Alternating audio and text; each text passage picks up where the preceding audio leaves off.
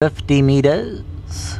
Gates fly racing. KwaZulu slower length and a half when the starters said go. On the other hand, Spring Kiss fleet-footed out the machine. Goes on by 3 parts. Blazing Kiss Red Cappers racing in second. African Beat third.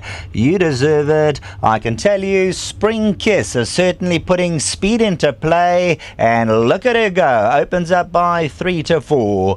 Diana the Huntress easily 8 lengths off the leaders. Hot Strike further back in the running. Givers Grace, KwaZulu's, and Escapologist the trailer probably about 13 lengths off, as Spring Kiss now leads only by 2. Blazing Kiss is second past the 1,000 peg. You Deserve It on the outside, now going to pass Blazing Kiss. A length and a quarter. Hot Strike, African Beat scraping paint to the inside. Reckless Love looking for 4 in a row. There's around runners. Diana the Huntress towards the inside. Then comes Givers Grace, Escapologist. At the back of the field is KwaZulu, now 10 lengths to hunt down.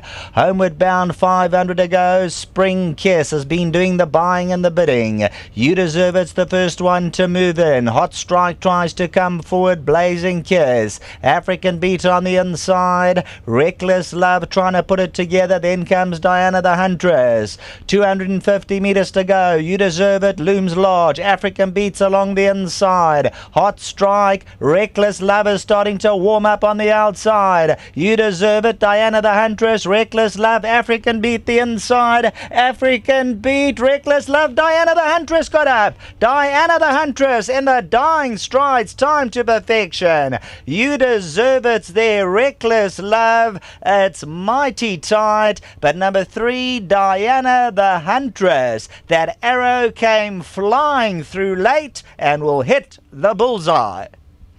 Here's Diana the Huntress in a tremendous finish. The last 2 strides will put the nose down.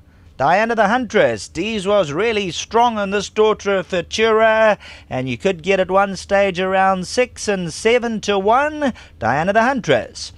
You Deserve It. Probably just second. African Beat and Reckless Love.